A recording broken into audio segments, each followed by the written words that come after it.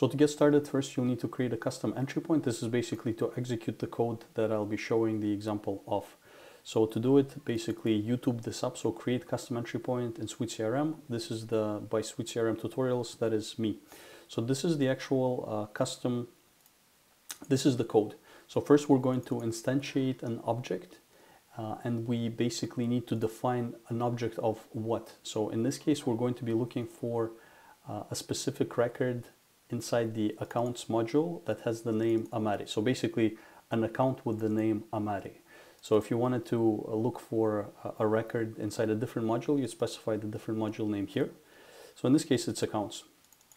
So we instantiate the object using the getBeanStatic method, and then we execute the method once we have our object created. So the method is retrieved by string fields, and then we pass it this array inside which we specify the name that we're looking for is Amari.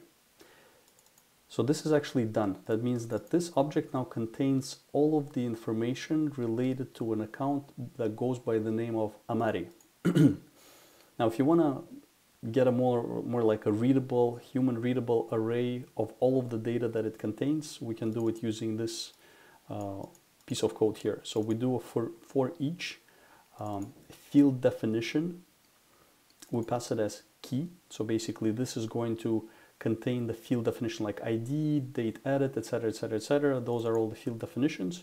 So we're going to make a new array. So this is the blank array. The key is going to be this, and then the value is going to be this. So what this is basically we're fetching the object property data. So we're saying, hey, accounts ID, get me this. So that's what it's going to create. And if we look at the code example, what it actually looks like, it's going to be like this. So this is the key here, and this is the value here.